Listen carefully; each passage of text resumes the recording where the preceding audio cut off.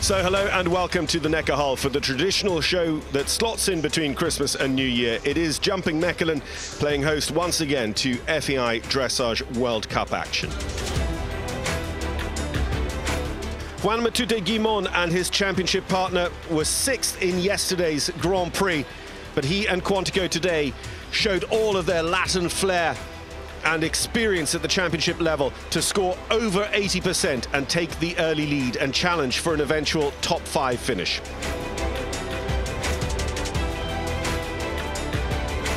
One of the very best of the Grand Prix contenders, Maria Caetano and Corroado, defied expectations and showcased incredibly positive and accurate canter work at the beginning of their program, backed up then by the Lusitano Corroados' normal, expressive and excellent Piaffe passage work for 80.9 to go just in front.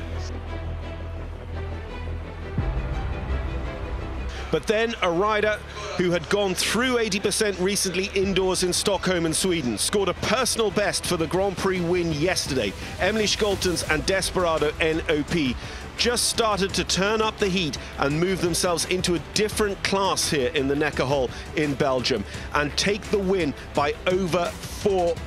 85.075 for Desperados N.O.P, and Emmelie Scholtens takes the win and moves closer to the qualification zone for the FEI Dressage World Cup finals in Las Vegas in April.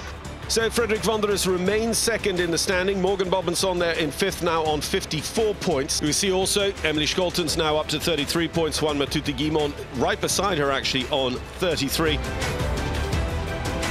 Thank you very much for spending a little bit of your Christmas holidays with us here from Mechelen for Dressage. From me, John Kyle, and all the team, it's goodbye for now.